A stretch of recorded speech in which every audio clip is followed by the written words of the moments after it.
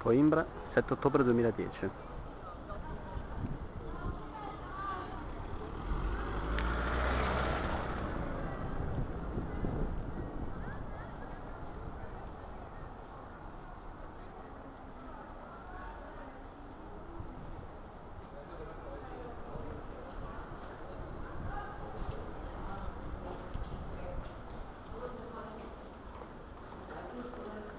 Here we are now in Coimbra.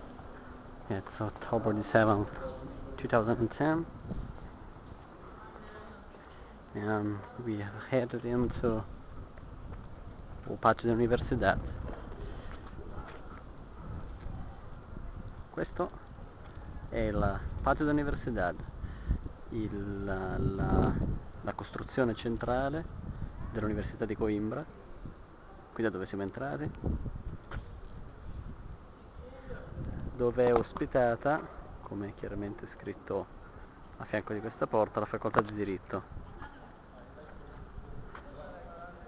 This is the Law Faculty of the University of Coimbra, Portugal. And these are all the facilities of the university, of the faculty, sorry. Ci sono tutte le aule e sopra. Questa è la famosa torre dell'università. This is the University Tower with its clock.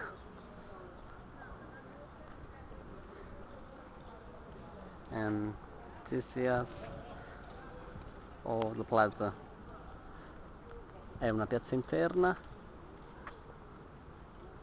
che ospita appunto ospita il rettorato e la facoltà di diritto.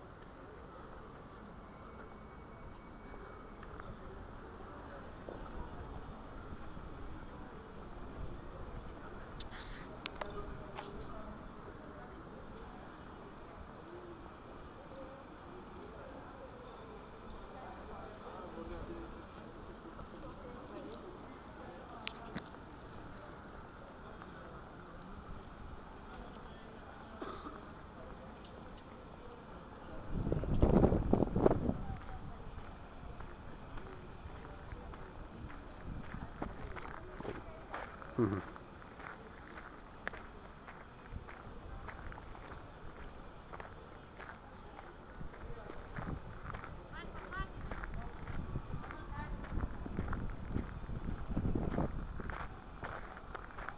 Questa qui è la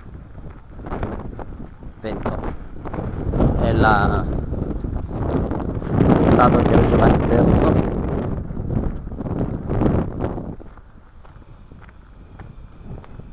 Don João III.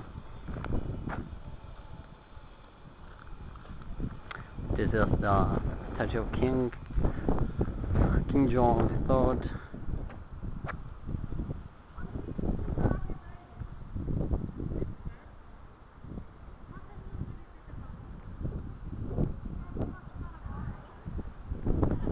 And this is the view of Coimbra and the river, I don't remember its name. Questa è una veduta di Coimbra bassa che in realtà si stende oltre a quel ponte che si intravede. Non so il nome del fiume.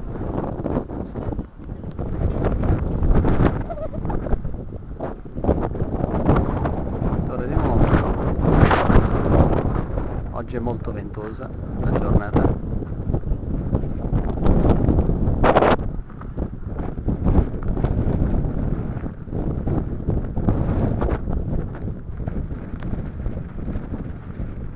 E ora, muovendoci fuori,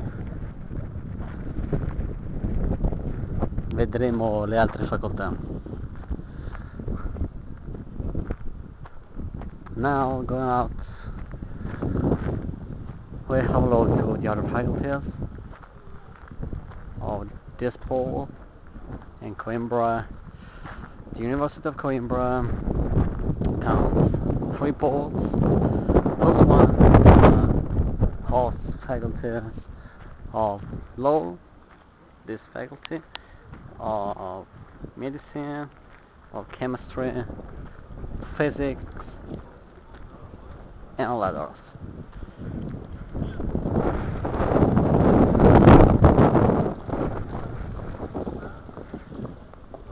Second pole hosts faculty of architecture, while the third one hosts faculty of pharmacy and a bit of medicine too. Come dicevo, ci sono in Coimbra 3 poli universitari, 3 poli dell'università. Il primo polo, che è questo, ospita la facoltà di Direito, dove eravamo, la facoltà di Lettere, di Medicina, Fisica e Chimica. Il polo 2 ospita la facoltà di Architettura, il polo 3 di Medicina, di alcune aule di Medicina e la facoltà di Farmacia, sostanzialmente. Questa è la biblioteca Gerais. La biblioteca Geral, che è la biblioteca centrale dell'università, una biblioteca molto grande. E molto grande, ci sono più di 300.000 volumi, molto importante nel Portogallo. Questa di fronte è la facoltade di Letras, che è la facoltà di Lettere del patio dell'università.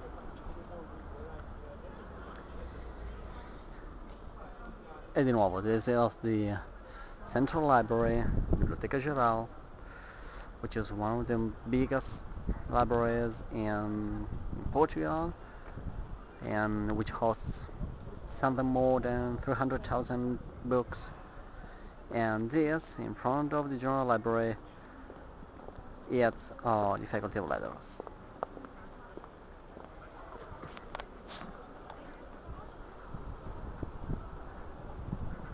Coming away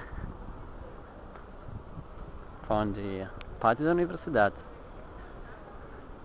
on the left, this building, it's the Faculty of Medicine, while this one on the right hosts Faculty of Physics here,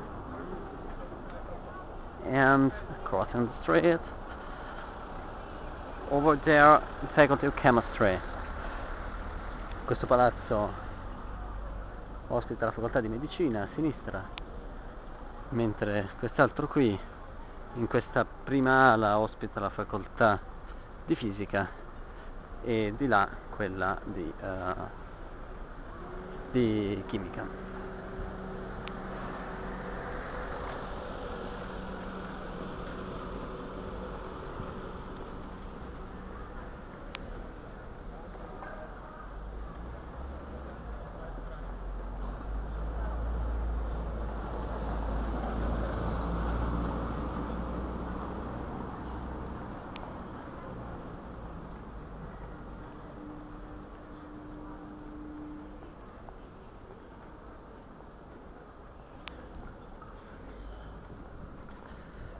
Informazioni generali sull'Università di Coimbra. È stata una delle prime università create in Europa, una delle prime 5 intorno al XIII secolo, e è stata creata prima a Lisbona per essere poi qualche decade dopo spostata a Coimbra, dove sta tuttora.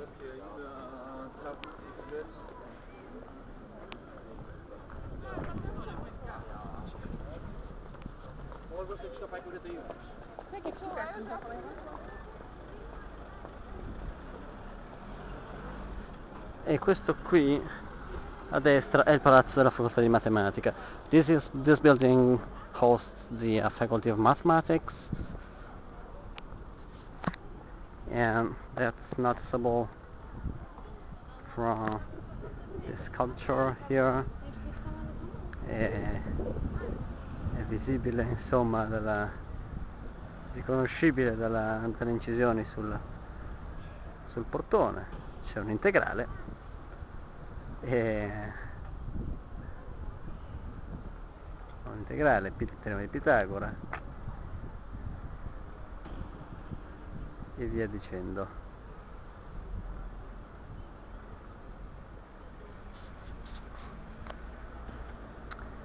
E questa Don Genius è la statua del sovrano che istituì la cattedrale, l'Università di Coimbra.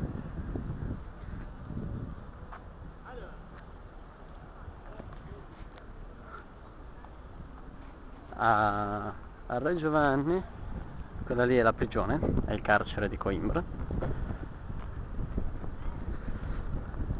A Don Juan, che abbiamo visto in statua prima, è dovuta l'opera che stiamo andando a vedere.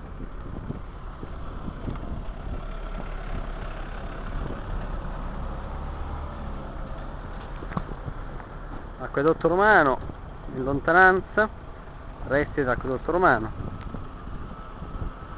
non dovuti a Re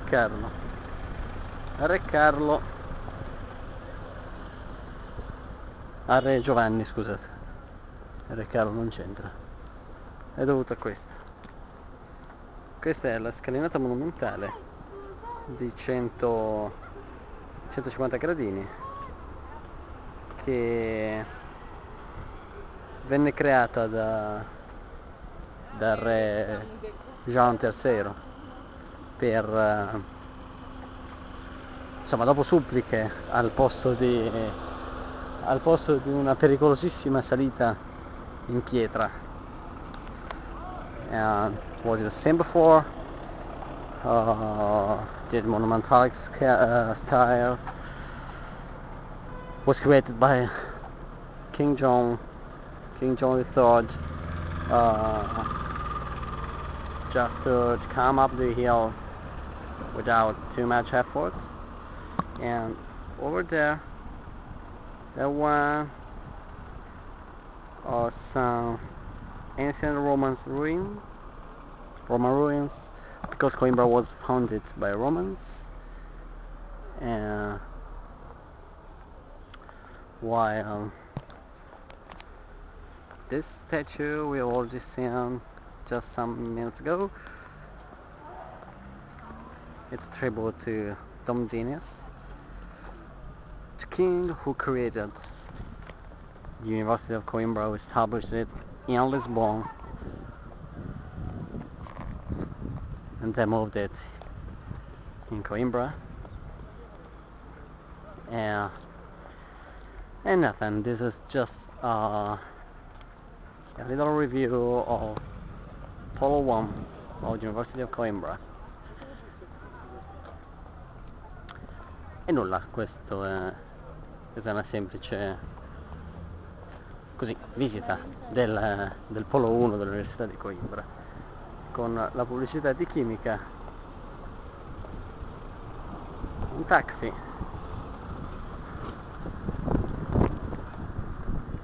e in fondo il padre dell'Universidade e la torre dell'Università.